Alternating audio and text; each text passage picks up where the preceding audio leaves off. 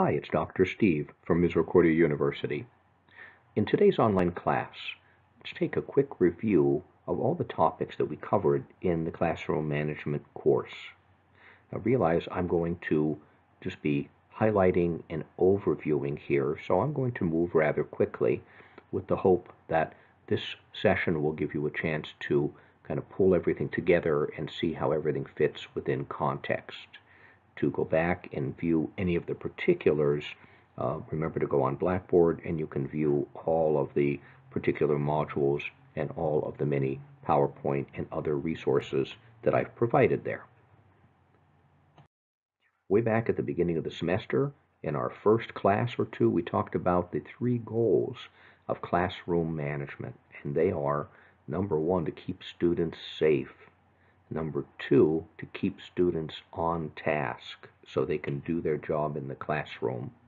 And number three, to manage students in such ways that will allow them to be able to learn to manage themselves. As we moved into Module 1, it was an introduction to classroom management. We started by looking at why do students go off task, and we looked at some historical background, and then we looked at classroom management itself. Why is it so important, including a view of discipline versus punishment and elements of a classroom management system, with the thought that throughout the semester we would visit all of those different elements to help you develop your management system. As we considered discipline versus punishment, we said discipline is definitely the way to go, because punishment is trying to stop a child from doing something right then and there and use some kind of unpleasant or painful manner to do that. Discipline, on the other hand, helps children learn to control their own behavior so that they act according to what's right and wrong and not because of the fear of punishment. We said that discipline works because we help the child to learn self-control. They can manage themselves ultimately. It's very appropriate for use with adolescents, and it builds self-esteem and shows modeling of good and effective ways to solve problems, as opposed to punishment, which does not work well with adolescents. It teaches children to deceive adults because they're going to lie about things to avoid punishment, and it tears down self-esteem, and it models for them that violence is an acceptable way to solve problems. Throughout our course, we looked at the importance of communication and the importance of developing rapport and relationship with your students. And we started this whole conversation with this bit of research from Pariser suggesting that teachers need to shift our perspective. Instead of looking at managing and disciplining, let's focus more on working collaboratively, communicating, and helping students listen. In Module 2, we looked at some foundational aspects of management. We looked at characteristics of adolescent students, and we said that if we consider these characteristics and what our students are like at these ages, then that will help teachers in addressing their needs and give them a lot of support in classroom management. And the intention was that we would then refer back to that throughout the rest of the semester as we looked at different techniques. In Module 3, we reviewed legal rights and responsibilities of teachers when managing a class. And for many of us, many of these items were review, but they're important to review and keep in mind. And then we delved further into items such as how to de-escalate situations in the classroom. We also introduced that there were different apps, different technological tools for recording behavior, and later in the semester we examined those. Module 4 was a very long module, and we divided it into several sections. Mod 4A dealt with advanced preparation before the school year starts, and we dealt with issues such as how to organize the classroom, things like seating arrangements and pros and cons of the different seating arrangements that are possible. And we try to lead you into your thoughts and your priorities in these different areas. We spent some time looking at rules and procedures. We looked at how to prepare them, talked about setting consequences and the importance of communication.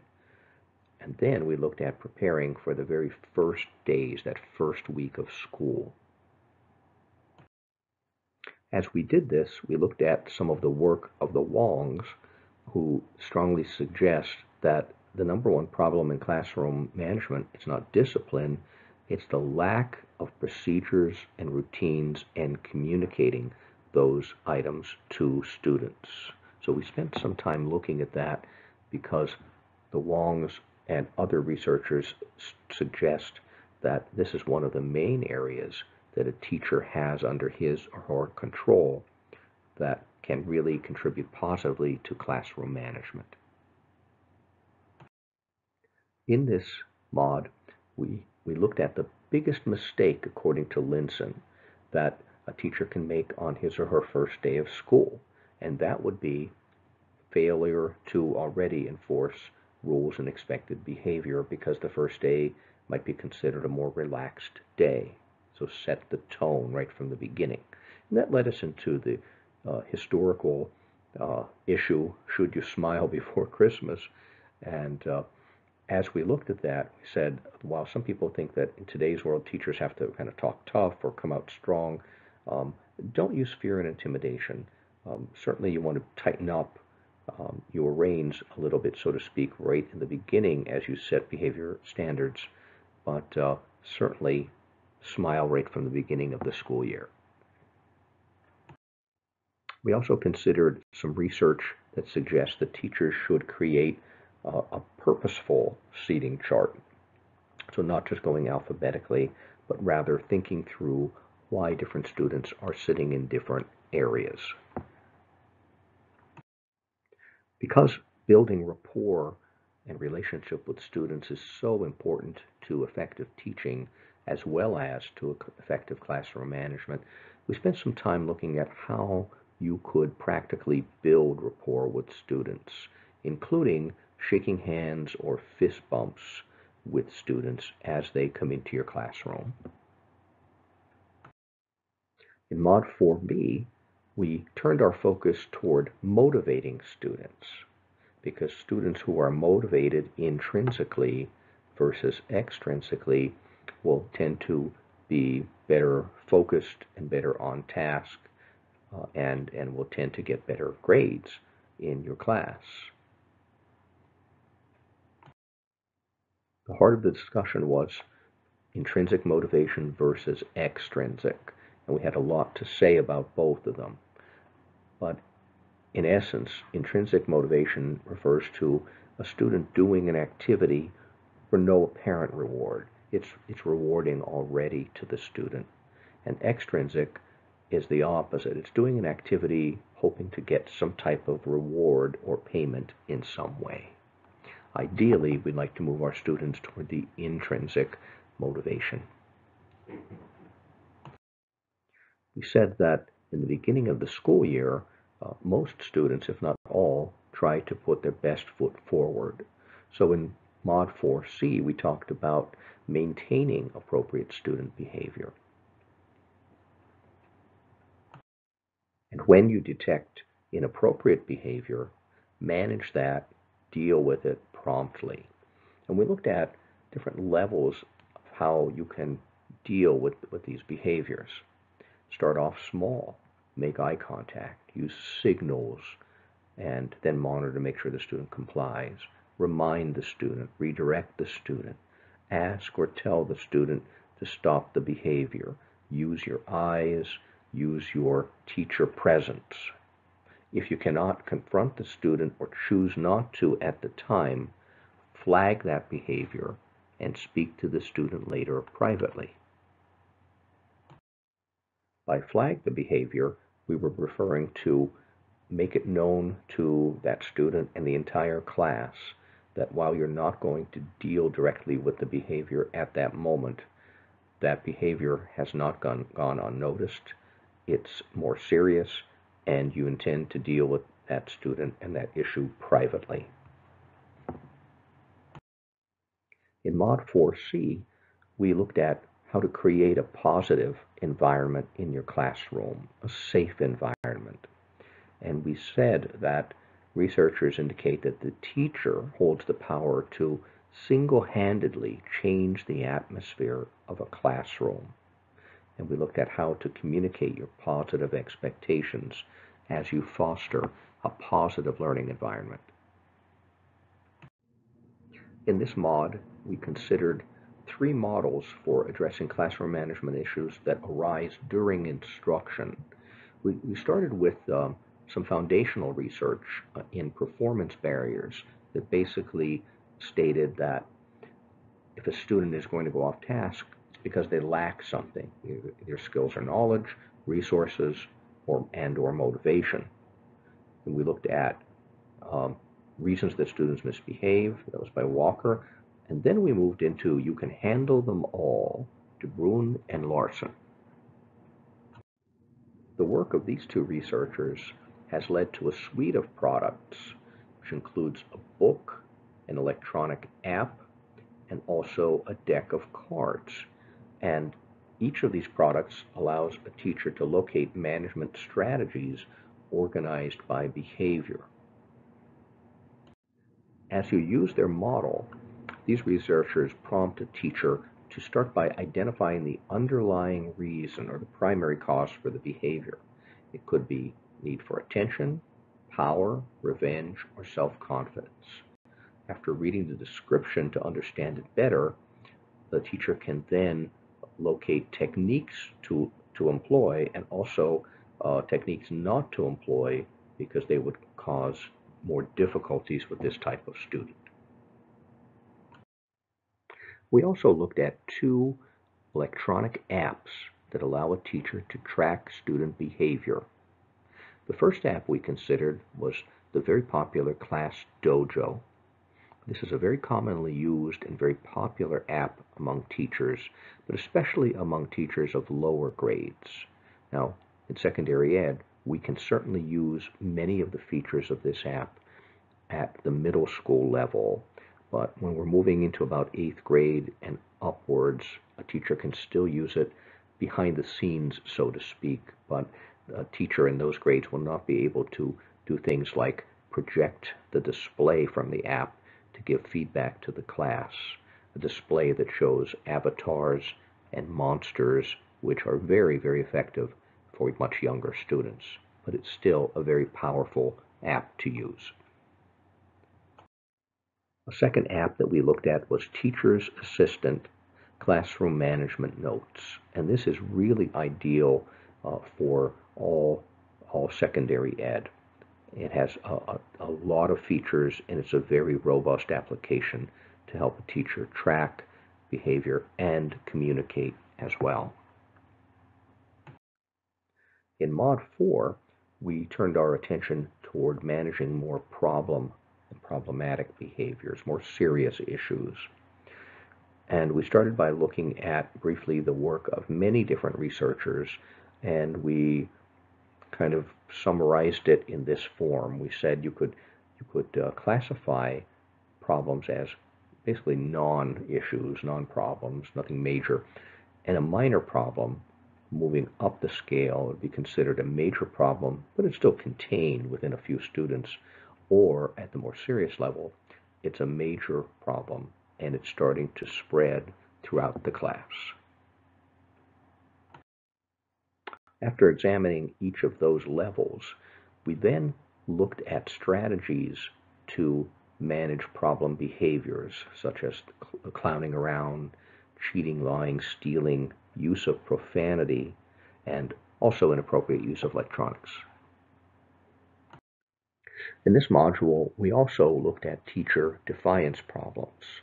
One strategy, we said, was you could draw a line in the sand, so to speak. In other words, set a parameter and say that you will not tolerate behavior that falls below that line. Then we looked at strategies of talking to difficult students. We said the bottom line here is don't make a big deal out of those students. Don't give them more attention or more focus than you would other students. After real improvement, then give a positive gesture. But don't make a big deal of all these things, because that may make the problem worse. As with all classroom management issues, as you manage problem behaviors, start off non-verbally. Don't overreact.